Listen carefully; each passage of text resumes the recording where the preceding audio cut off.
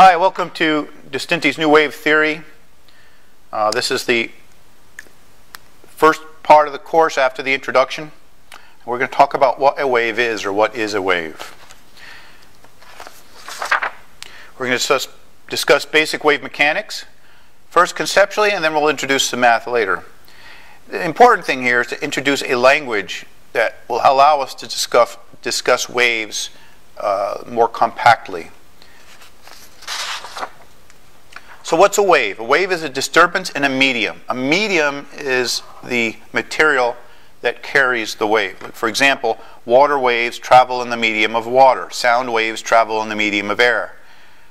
String waves travel on the medium of string. Slinky waves travel on the medium of slinkies. And this disturbance is caused by the addition of energy. The energy of the disturbance is transmitted radially. So in other words, when you drop something into the water here, you're going to see energy waves continually spread out from the point of disturbance spherically in air or on the surface of the water as rings. Waves have losses. Waves do not travel forever. Otherwise, that would be in violation of rule of acquisition number 9, which is nothing is perfect or over-perfect, meaning there's no perpetual motion or over-unity. And there are 3 ways that waves lose energy. The first loss, which really isn't a loss, but we call it a loss. In engineering, we call it R-squared losses, because as a ball of light progresses out, that light gets diluted over the volume. Just like these water waves, as they travel out, you can see their intensity's their amplitude's getting lighter and lighter and lighter and lighter. Because what's happening is you're not actually losing the energy. If I add up all the energy in this ring over here, and because it's in a much smaller area, the amplitude is higher. But over here, if I add up all the energy of this ring, go all the way around and add up all the energy in this ring, I'm going to find it has the same amount of energy as this ring, other than frictional losses, which we'll talk about in a second, assuming no frictional losses. Therefore, it's not really a loss. What it really is a dilution of the energy as the energy spreads out. But we call it R-squared losses, or in this case, because it's a surface wave, it would be R losses. Loss number 2 is breaking. Waves will break. All kinds of waves break. In a guitar, if you strum the string too intently, the guitar string will break.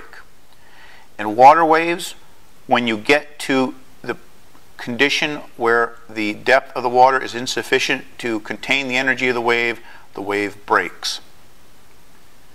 And when wave breaks, energy is converted into other forms, either sound waves, beach erosion, riptides, heat, sprays of water particles, yada yada yada. So the energy of that wave is converted to other forms. Loss number 3 are medium losses.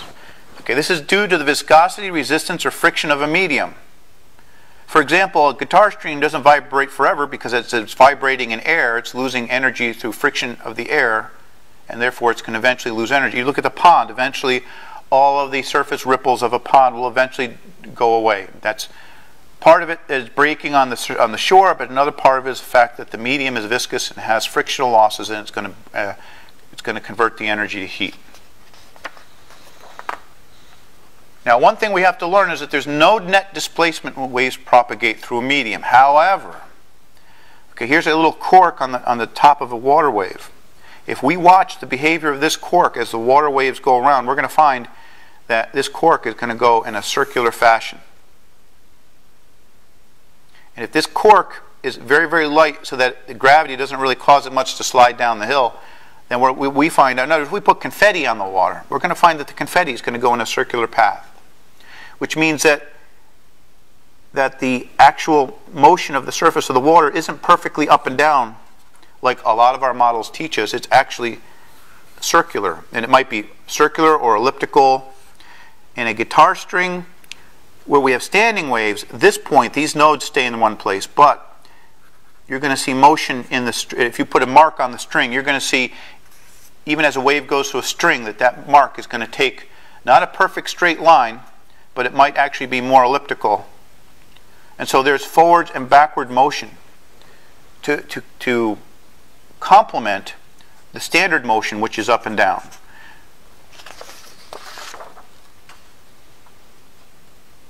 Okay, so wave is a transmission of energy through medium. The propagation of the wave does not cause a net displacement.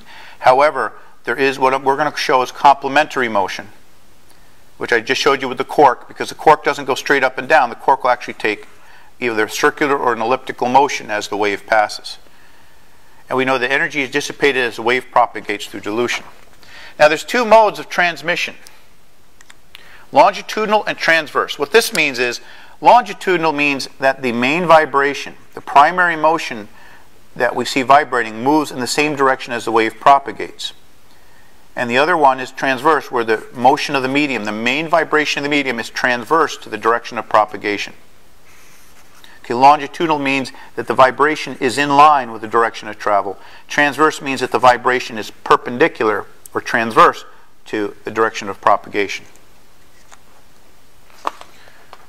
Okay, how does the transverse waves work? Well, if we take a slinky here, okay, and I wiggle this part, you can see that, well, this is probably not, there's probably a better way to do this. But if you take a slinky and spread it out really, really wide, and you twick one side, you can probably see the wave travel up and down the slinky. And you can do this yourself. Get a slinky and have another friend stretch it out for about 10 or 15 feet and just flick one side, and you'll see the wave, a transverse wave, travel up, bounce off the other person, and travel back. Another way that you can analyze, understand the way waves work, is if you take a strip of paper, okay, and you watch. You'll notice here on this diagram that at this point where we're at mean sea level, this water is rising where this water is falling. Well, what does that do? Well, let's see. If we have a wave that looks like this, and one side's going up, one side's going down. You see how the wave travels from left to right based on which side's going up or which side's going down? So that's how you can understand how a wave travels. This water is going to come up eventually, and this water is going to come down, which is pulling the water out. Eventually, this peak is going to move to the right. And that's the simplest way to understand wave propagation. You've got material moving up on one part of the wave, and on the other side, the material is moving down, and therefore, the wave will travel to the left, or the right rather. If I switch the direction of the motion of the, it's going to go the other way. Okay, that's the simplest way to show transverse waves. Longitudinal waves, you do the same thing with a slinky, but instead of flicking it up like this, okay, flick it in the direction, and you'll see. And that one you could probably see from the camera as the longitudinal waves propagate back and forth along the wave. So that's all how longitudinal wave works. Now, complementary displacement is what we were talking about before. Remember what we said is that in order for this water here, because if the wave is propagating this way, eventually this water is going to move over to here. Somehow that water's got to move from here to here before it then finally moves back for the next wave. So there is motion in this direction, which I call complementary motion, because it's complementary to the primary motion, which is of the transverse wave. And that's the reason why this cork is going to take a circular path as the wave passes.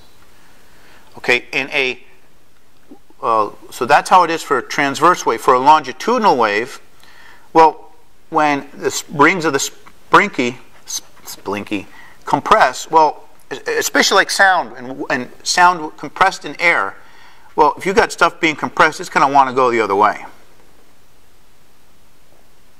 Okay, it's got to go somewhere. So even in longitudinal waves, there's complementary displacement. And so what we understand from this is you can't have transverse propagation without longitudinal displacement, and you can't have longitudinal propagation without transverse displacement. These complementary displacements or complementary flows are not accounted for in the models that we use every day in engineering. In fact, the modeling used by scientists and engineers, which are in the next video, are simple approximations which do not account for this complementary displacement. But what they have is perfectly fine for their purposes. But since we're looking for a more complete model, we can't afford to overlook even the slightest anomaly, because even the most unimportant anomaly can have stunning ramifications, which will be discussed later. So what we reviewed that a medium is disturbed by the addition of energy. That would be a wave. This energy propagates away from the disturbance in the form of waves. And there are two modes of propagation, longitudinal and transverse. And an anomaly that I call complementary displacement was discussed. We will come back to this later. Thank you very much.